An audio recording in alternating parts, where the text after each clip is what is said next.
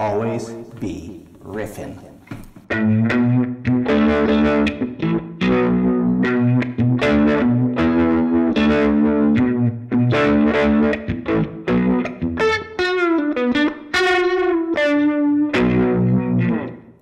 Hey, I'm Eric Haugen. Here's my website, Patreon, Instagram, Spotify artist page. Please like my videos and subscribe to my channel if you determine that this content is entertaining for you. It helps me when you do that. If you don't like my videos, just don't watch them. All right, so A.B.R. playing. This is totally just something. I apologize for the clickbaity kind of title. Just playing around here. What this means is dig deep. Every note you play, every time you pick up the guitar, be in the pocket, be in the groove, be playing in such a way that, like, if there were cameras on you and microphones on you, it would sound good. It's because I catch my students sometimes playing in such a way that they're not really committing to what they play, and there's just, you shouldn't do that. All right, let's talk about what I'm doing here. This is one of my favorite things to do. I have done this since I was 15 years old. It all goes back to Hendrix's Little Wing. Join me. Play a B minor pentatonic scale.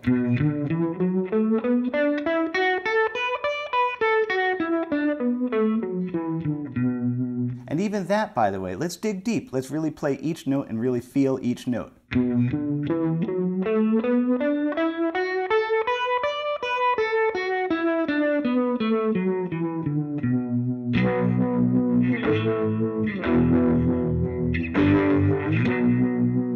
That's my jam pedals retro vibe into this AC4 hand wired.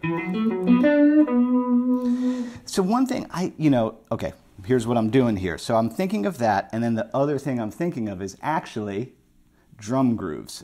In this example, we're going to talk more about other ways to dig deep, to always be riffing. I'm actually thinking of the drum groove from the Stooges, Dirt. Let's pull it up. I don't have it playing right now, so I'll just bop my head and wonder if it's in time. I don't know. So I'm actually thinking of, I've talked about this in other videos, that guitar grooves and drum grooves are actually kind of similar because a bass drum is a low frequency and a snare drum is a high frequency, so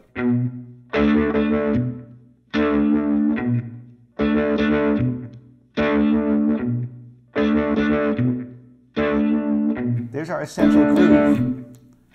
Now, the other little piece of the puzzle that I'm thinking of that sometimes escapes my students is that double stops. And really all a double stop is stacking two notes that easily stack on top of each other. So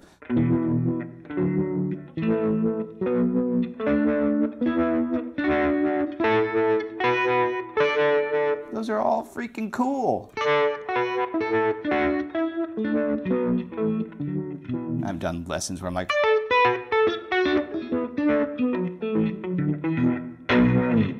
so I'm combining the idea of that groove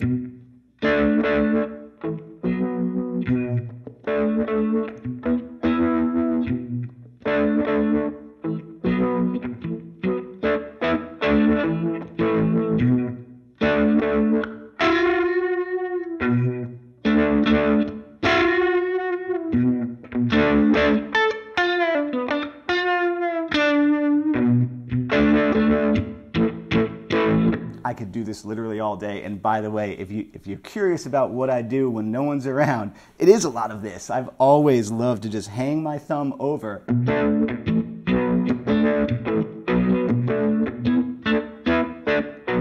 But it's always rhythmic, it's always in time, it's always grooving. That's the key. So yeah, yes, I can tap my foot and play, and I do actually. If you don't tap your foot and play and never tried, you should, because yeah, pocket, groove, you could, like, it doesn't mean playing mechanically, it means digging deep. It means, all right, let's get all hippie. Be the magic that you are made of. We're lucky to be here at all. So don't throw away your notes. Don't just kind of be like, I don't know.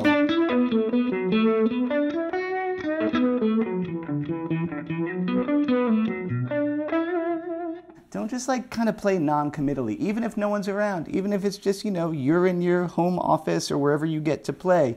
Like, be like, all right, it's all out. It's all out there. I'm riffing. Even if, all right, I'll turn my retro vibe off. This can also translate to non-badass sounding things. Say I was to play Whiter Shade of Pale.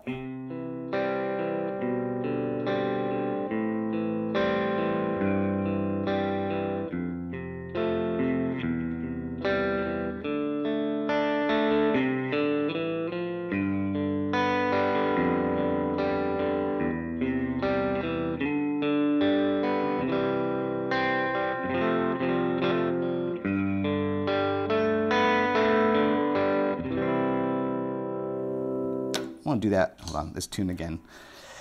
That like it doesn't matter what you're working on, that you are always trying to play in such a way that if there was a record producer in the room with mics set up, you'd be like, yeah, I can lay down a part. And so just to review, that doesn't mean playing complicated.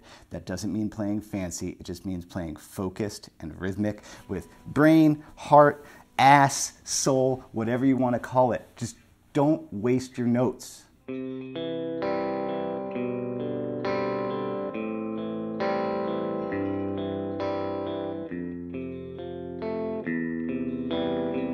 Uh-oh, forgot the chord while I was thinking about playing soulfully.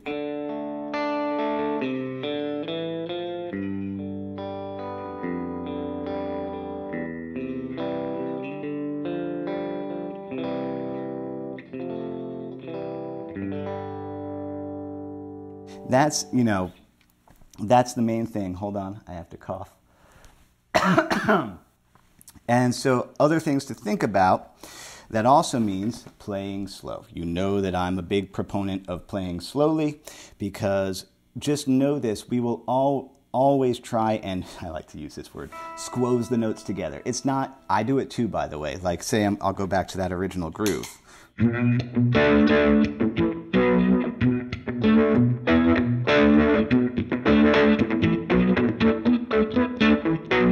I have to do it too. I have to go.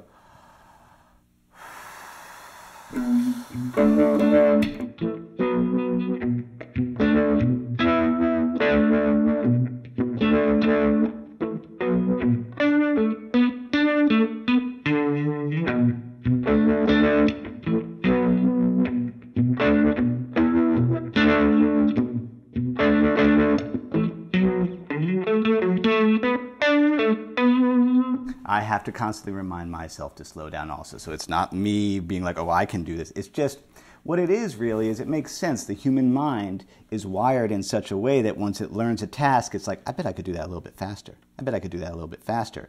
And yes, that's very useful for getting through this world. But when working on musical things, we have to always remind ourselves, just slow it down. Yeah, you could use a metronome if you need to.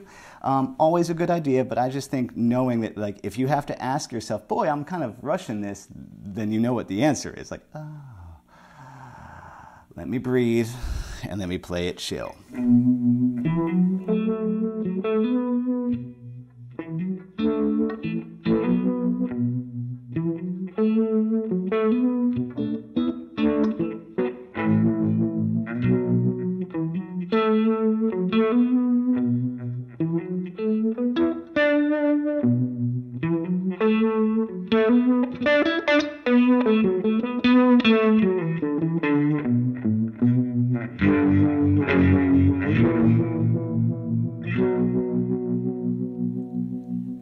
I think I covered everything I really need to cover. We'll see how this video does. It's kind of a weird one. But I really do believe in this, that this idea that, like, let's put that down. That, yeah, whenever you're playing, whatever you're working on, even if it's just scales, even if it's just strumming chords, try your best to, like, take a breath, push it all out. You know, don't worry about, you know, your car insurance premiums or your credit card debt or all the stuff we have to deal with. You gotta be like, when you're playing music, be the notes as much as you possibly can. That's, you know, because people talk about like, oh, you know, my soloing sucks, my improv sucks, I don't sound like, you know, the way I want to sound. It's really an eye of the beholder kind of thing. It really means you're just not focused, because I've said it before, like, you don't need to be a great lead guitar player to play lead guitar. Like, you just need to be able to land stuff. Here, let's leave the settings the same.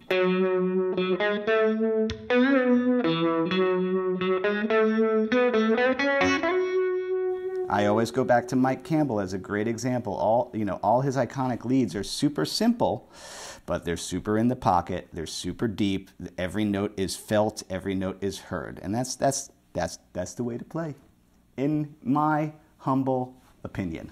In my very humble opinion. All right, we'll stop there for today. Thank you, everybody who supports me in all the ways that you do, because you know I don't put ads on my channel because I don't like it. I don't, man, I'm sure we've all had this experience where, like, you're hanging out with your friends, and then the next day you scroll through your Instagram feed or whatever, and you're like, why am I getting advertised things that we talked about yesterday? And it's interesting. It's not because the microphone is listening. It has to do with everybody's searches. And whatever people have been searching in their browser, that gets fed, and then the phones know that they were near each other, and it's like, hey, because, like, my buddy Rich, we were talking about, he's like, oh yeah, I was going to shop for new glasses frames, and, like, you know, I was like, oh, you're going to do Zenny? Anyway, we were talking about glasses for like 15 minutes. I opened up my phone yesterday, ads for glasses. Ugh, leave me alone, man. I'll choose to shop when I want to shop. Anyway, I don't put ads on my channel. I make my living from people, from liking my videos, subscribing, because that's algorithm traffic. Algorithm traffic means website traffic, means people are booking lessons, they're buying my PDF downloads, or they're supporting me on Patreon. Thank you. All of that, thank you, because that means I can eat and pay my rent. And that's all I have to say. Next week, we'll be back with more music noticing, music theory stuff, assuming that the lighting is lovely like this, and that there's no insane construction going on in my neighborhood. Building 4 houses around me, so you never know. And yeah, as Bill and Ted would say, be excellent to each other. That includes yourself. Happy Friday. Eat pizza.